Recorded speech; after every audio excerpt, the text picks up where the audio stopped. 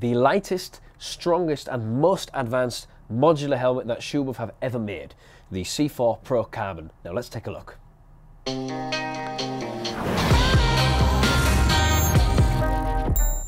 The Schuberth C4 PRO CARBON is a modular helmet mainly aimed at tour riders, but luckily, because of the fact that it has a very long and wide visor, it can also be used on sports bikes and naked bikes, which is ideal.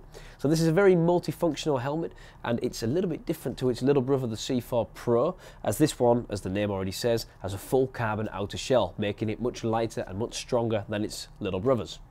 It weighs around 1600 grams in the smaller shell size, which is a little bit lighter than the Schuberth C4 Pro, which weighs around 1660 to 1700 in the smallest shell size. If we turn the helmet upside down, we can see some slots over here, which can be used to place the new Schuberth SC2 system made by Sena.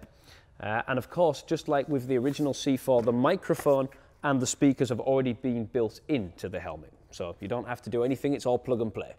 Now, apart from all that, the helmet has the same features as the other C4 helmets, one of which being the interior, which is made of a sort of velvet material. It feels very comfortable and very, very luxurious. And it also features an internal sun visor, which you can see over here. The ventilation has also been improved compared to the C3 Pro. You have a slider on the top here, which has two notches, and a button on the front, which you can press to open up the airflow over there. If you tried on the original Schuberth C4, you may have noticed that it had a little bit more of an oval shape instead of the round Schuberth shape. And I've gone back to that because a lot of people complained about that, so this has the loyal Schuberth riders fit. Now, there are some other features about this helmet that make it very special, but I can't go through all of them, so there'll be a couple of the features noted behind me on the blackboard.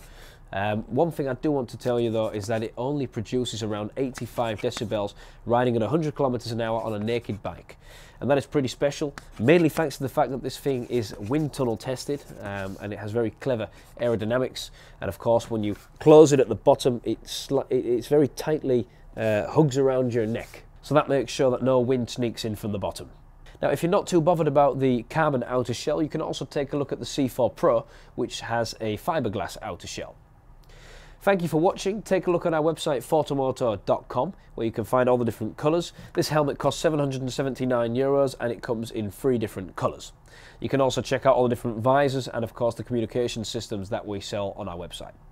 Now, thanks for watching once again. Give us a thumbs up, a like, and let us know in the comments if you have any questions, remarks, or just let us know you're glad that we do all the hard work for you guys. Thank you. See you next time.